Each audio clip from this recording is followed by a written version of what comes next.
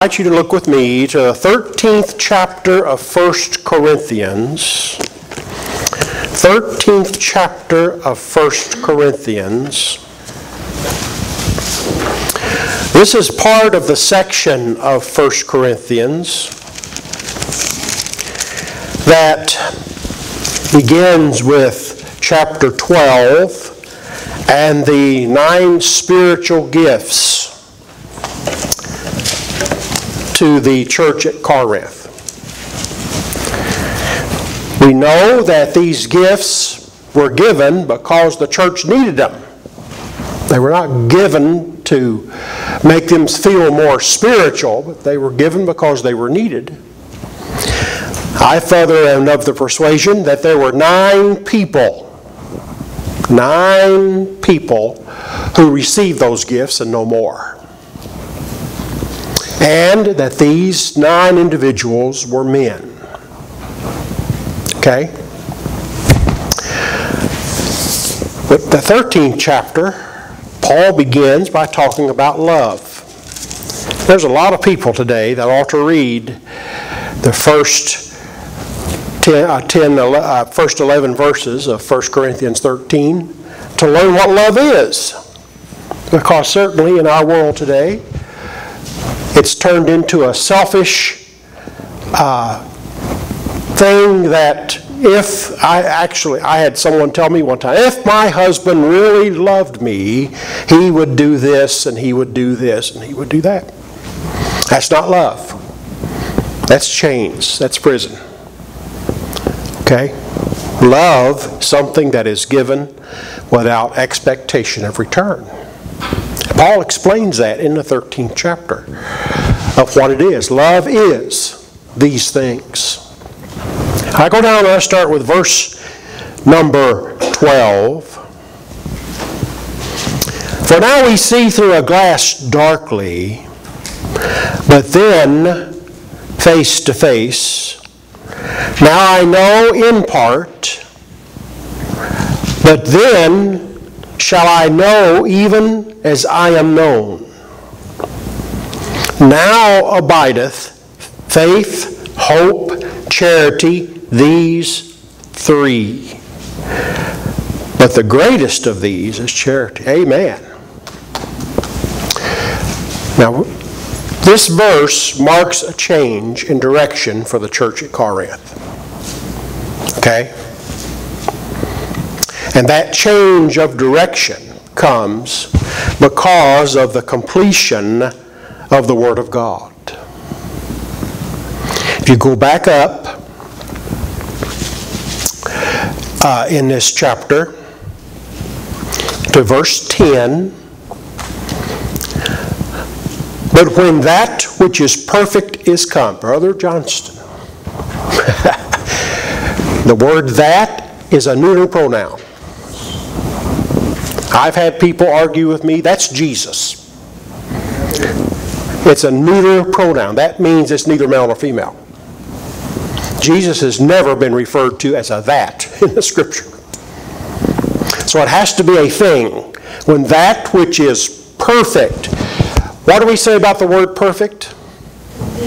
Complete. You know, we're perfect in Christ, right? All right.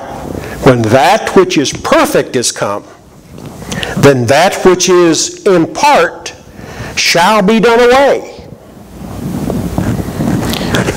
So when the Scripture is completed, there's no more reason for the spiritual gifts to the church at Corinth.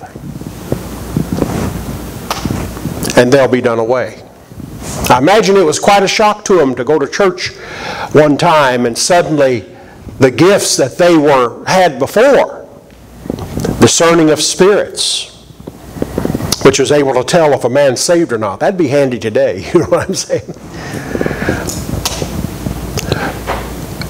They were no longer able to do these things. But they didn't need to. They had the completed Word.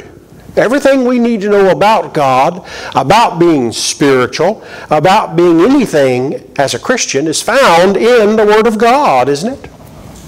We've got all of the function we need. Okay? Plus we have the witness of three. Now, I'll talk about that directly. So this lady was trying to tell me that that's Jesus. When perfect has come, that's Jesus. Well, yes, he was sinless and perfect when he came. But what does it mean when he'll be done away? Okay, well, that's when the Spirit takes over and, of course, he can explain such things. But the original language reads it, when perfection comes. So we know that that's the Scriptures. And we have the completed Scriptures, do we not? All right? When it has come, the partial things, partial prophecy, partial knowledge will be done away. We can't plead ignorance concerning our relationship with God, can we? Because we have His completed Word before us. But let's look at verse 13, and I'd like you to note, and now abideth. Okay? And now, meaning at this point, in fact, it reads from this point forward. Okay? The word abideth is a present tense, active verb. Abideth, that means from this point forward, we have this possession forward. Now, there is no place in Scripture that reads that these things are going to stop. Okay? That suddenly we're going to be without something. Because all the Lord wants us to have, we have right in front of us. So from this point forward, abideth. You remember in 1 John, and the blood of Jesus Christ cleanseth us from all sin. That's a present tense active verb. That means it cleansed you, you're saved. It'll cleanse you now, and it'll cleanse you tomorrow. The word abideth carries that same idea. He's with us now, He'll be with us later, and He'll always be with us.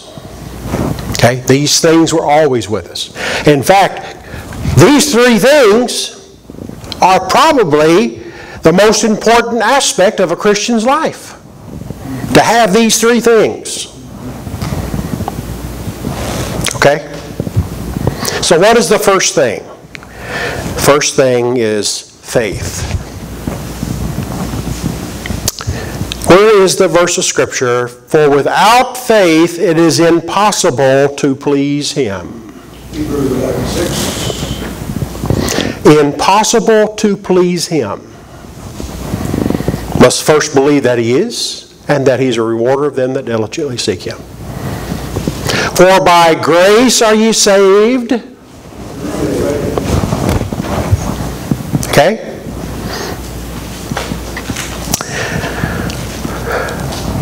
Romans 5, faith, therefore being justified by faith, we have peace with God through our Lord Jesus Christ. Okay?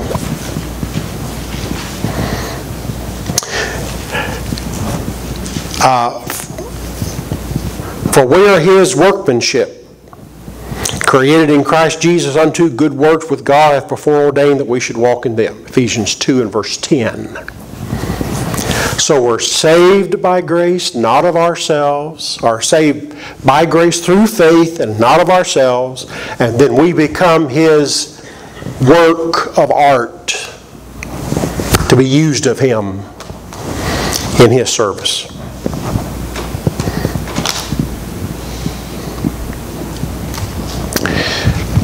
Where is the Scripture? Faith without works is dead. James 2:17. Yes. Being alone. In Romans chapter 4, isn't Abraham called the man of faith?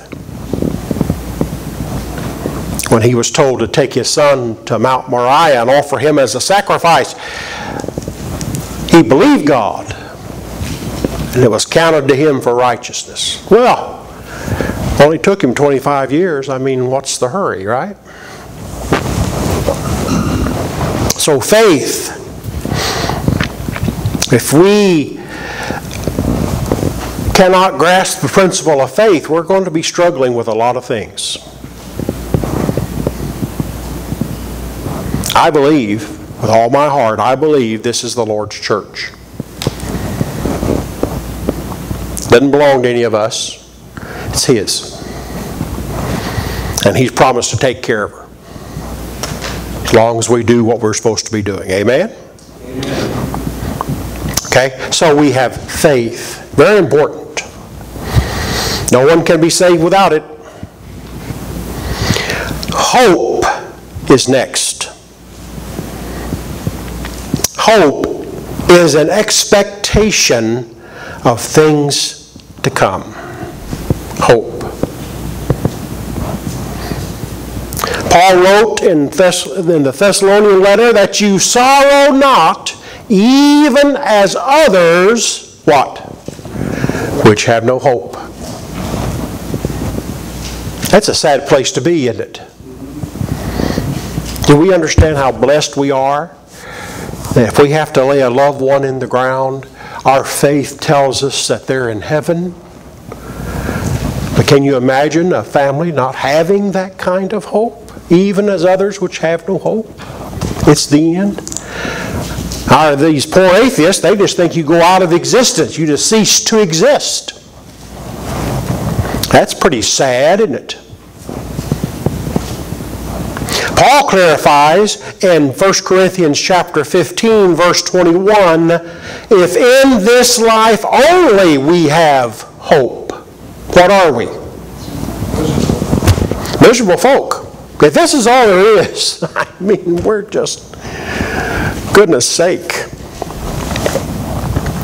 So faith is vital, but also hope is vital. What keeps depression at bay? It's faith and hope. Okay?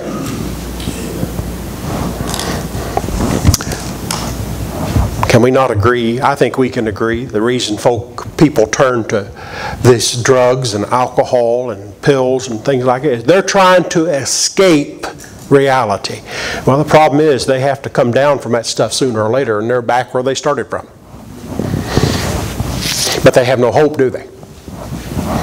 The only hope in this world is Jesus Christ and our faith in Him. That's all. That's all we got.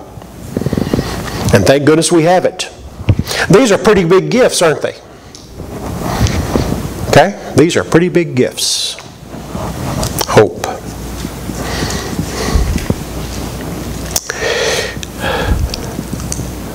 What's the next one? Charity. And this is agape, by the way. Agape. Charity. Now, there is the kind of love that we would use if we say, well, I like Whoppers over Big Macs. It's phileo. Okay? There's the kind of love that takes from people and it doesn't give to people. And it's related to the erotica stuff. But you know, that stuff will take a person. It never adds to a person, does it? And then there is agape. John 3:16, for God so loved the world. That word love is a high, holy kind of love, I call it. Okay? Now, when we as brethren, brothers and sisters in the Lord, and that's how we count ourselves, and we say, well, I love this brother, or I love this sister, it is that agape kind of love that we're talking about, isn't it? Should be. Okay? A respectful kind of love that causes us to treat one another as we should. You know, beloved, if God's people can't love one another, we're in bad shape. That's a terrible place to be for an individual and for a church. If hate finds a dwelling in a church, love is pushed out, and we're in trouble. I will take time. Let's go to John chapter 13.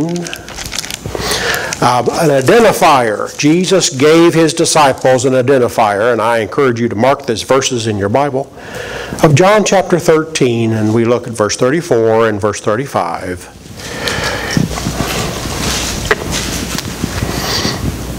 A new commandment I write unto you, that you love one another as I have loved you. Yeah. This is John chapter 13, verse 34. Did I give the verse? I don't remember. Okay. Verse 34 and 35. As I have loved you.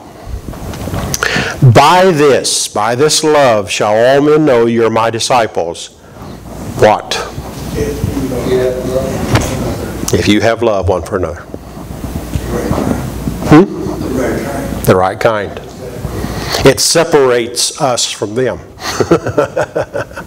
Okay?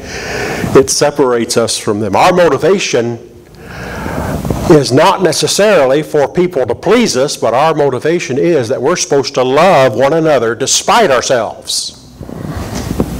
Matthew chapter 7, did Jesus say something about what we're supposed to do about our enemies? Yeah. Well, that's easy, isn't it? Brother Ernie Lawson, missionary to Japan for like 30 years, told about the time he had this young lady who just married into this family. And of course, in Japan, you have generational homes. You have great-grandma, great-grandpa, and their children, and then your parents' children, and then when you have children, they all live in the same house. And the oldest lady is the matriarch of the house. She assigns the women of the house their particular duties to take care and keep the house clean. And this young lady spoke to him and said that her mother-in-law, or she was, of course, speaking to the matriarch of the house, was very unkind to her. And she was asking what she's supposed to do. And he said, treat her like an enemy. Her eyes got real big. But that's what Jesus said, isn't it? Love your enemies. Do good to them that despitefully use you and persecute you. So that was a challenge for her. And it is a challenge to love someone that doesn't love you, but yet that is the distinct difference between God's people and the world. The world will turn to hate in just a little bit. We are supposed to operate under the umbrella of love and pray for that person and ask the Lord to change hearts. Romans chapter 12. If your enemy hunger, poisoning.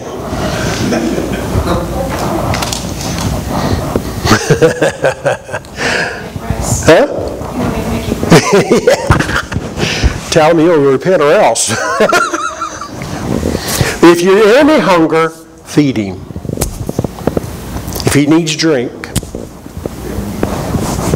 And if he needs fire to cook with, then you provide that fire. Some like to read that, put coals of fire on his head that burns him up, makes him all discombobulated. But that's how sometimes people would let their fire pit go out. And someone else would have to share fire in order for them to be able to cook food and have heat at night. All right?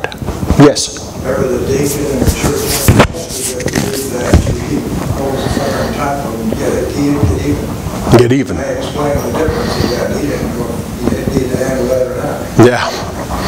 It's a little different than what we sometimes assume it is.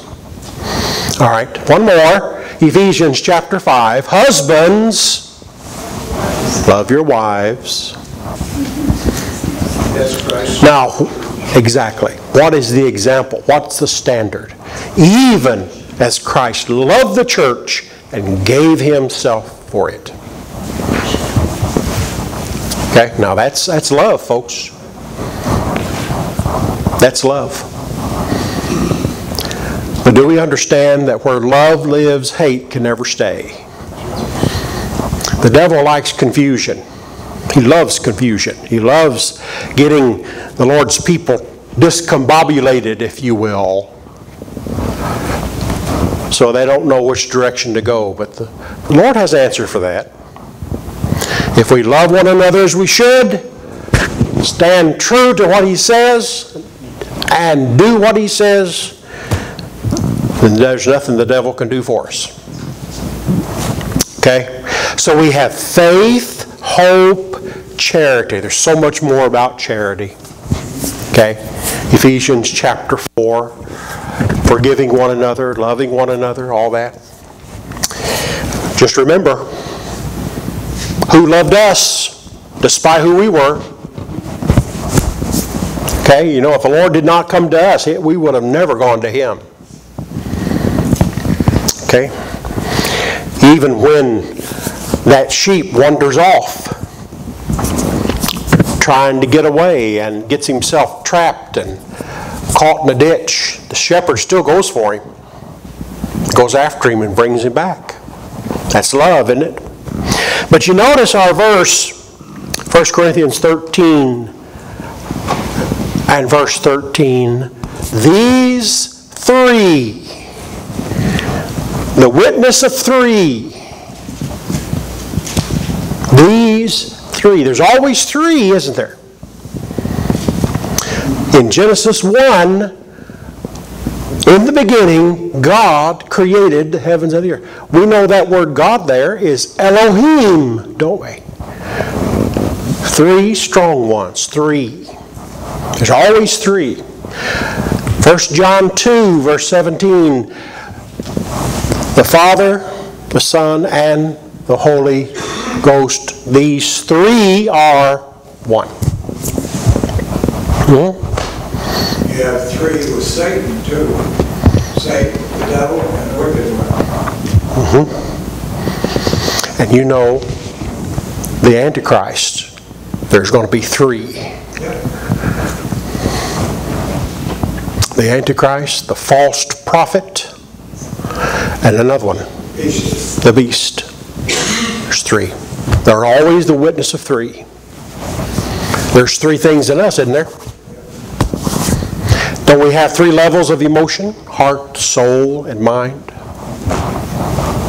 The witness of three. But Paul kind of nails it down hard when he said, these three, not these five, not these nine, these three. Specifically, these three. That's pretty important, isn't it? These three. Now, were speaking in tongues included in that somewhere?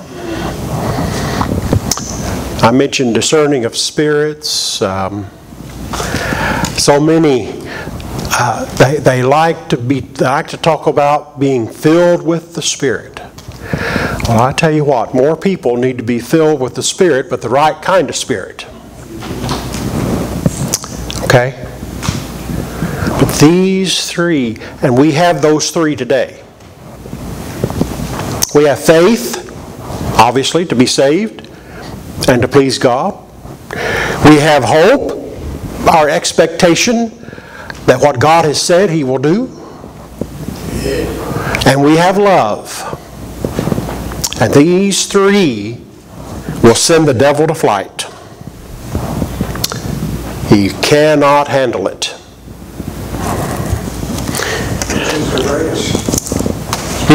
Which is the greatest? Yeah. Don't get ahead of me now. Ephesians chapter 4. I'm glad it's the greatest, don't you? The greatest of these is charity. And it is the greatest. Okay? Ephesians chapter 4.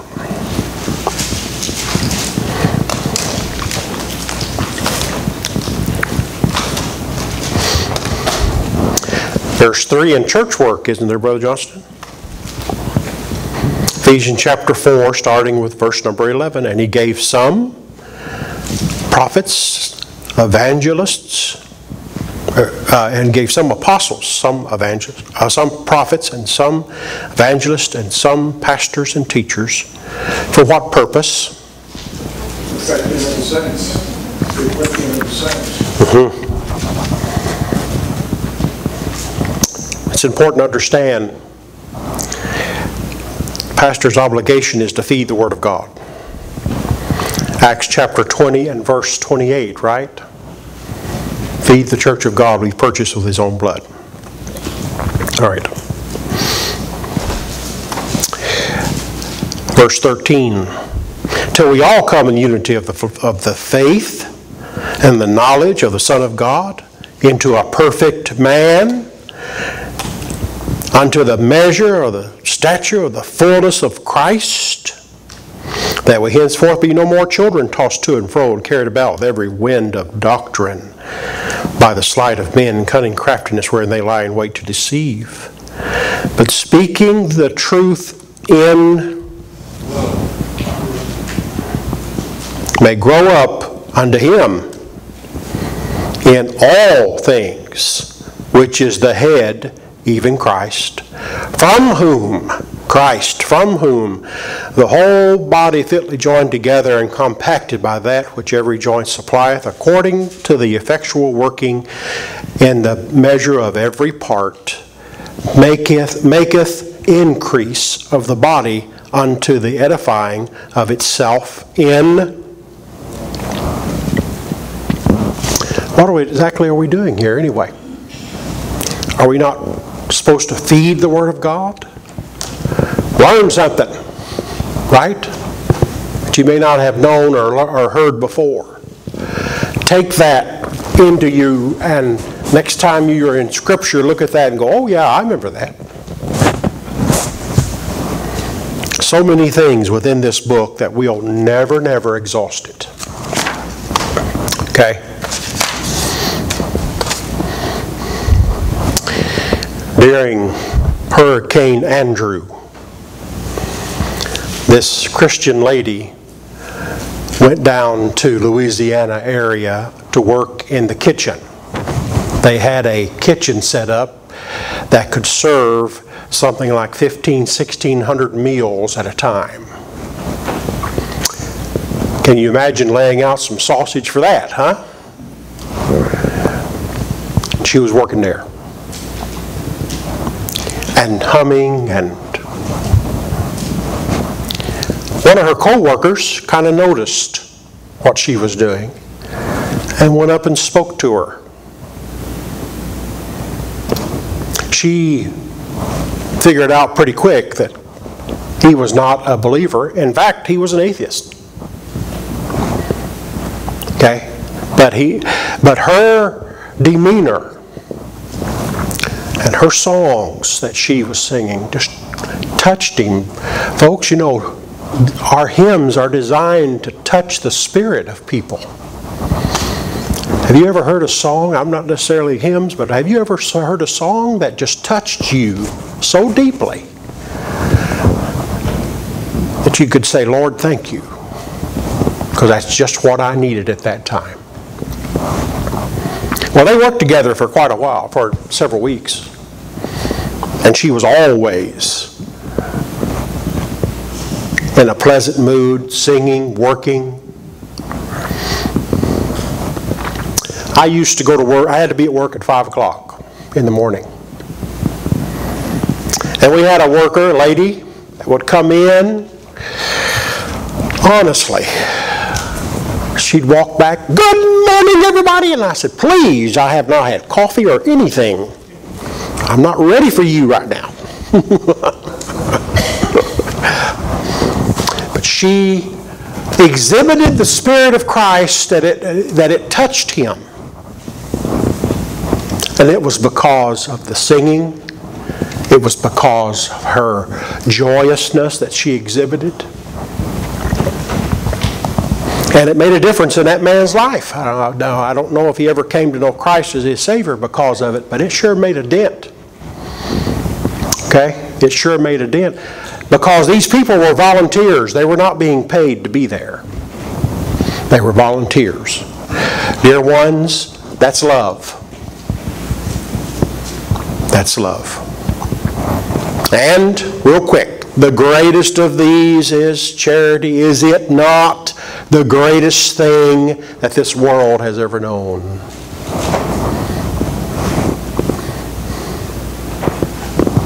Made a difference in that man's life. He just, a lot of people don't know what love is. They don't know what love is. They don't know how to expect what love is. Okay? Now, real quick. Galatians chapter 5. The fruit of the Spirit is, what's first? Verse 21. Love. What's joy anyway? Huh? Love, joy, peace.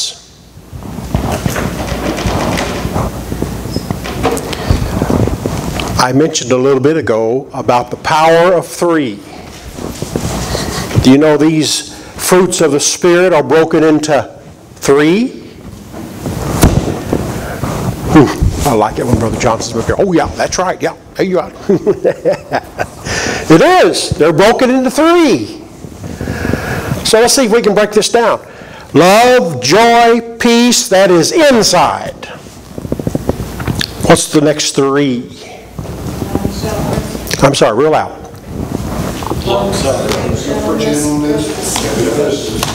Gentleness, goodness, long suffering.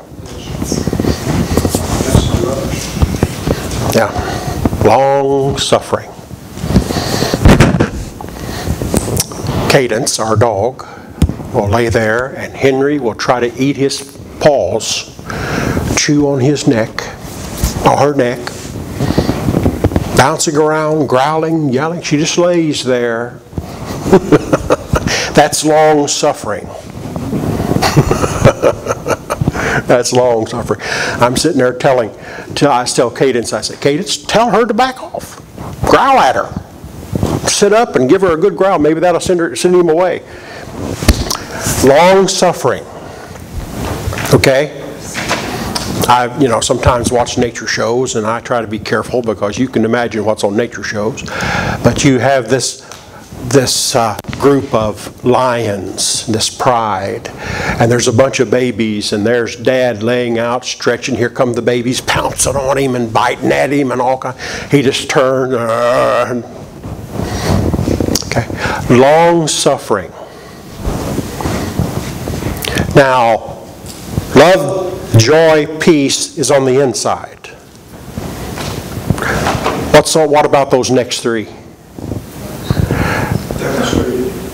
Yeah, if the inside is right, love, joy, peace is on the inside, then we're going to demonstrate those next 3. See that? All right, what's the last 3? Faith, gentleness, meekness.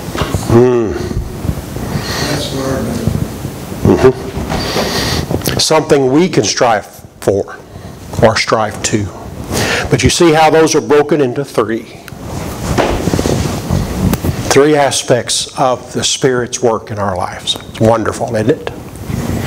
It's wonderful, wonderful stuff. That's a nice picture. So, was the church at Corinth really losing anything? No, they were gaining. They were getting some stuff that would help them to be what they should be for everyone's benefit. Now, it's true that if they had someone from a different language come in and sit in their congregation, they wouldn't have that one to speak in his own language and then someone else to interpret. Okay? I'm sure that was it's a challenge for us, isn't it? All right. So it was going to be different, but they were actually gaining a deeper relationship with Christ through His Word and through the indwelling of the Spirit. Stand with me, please.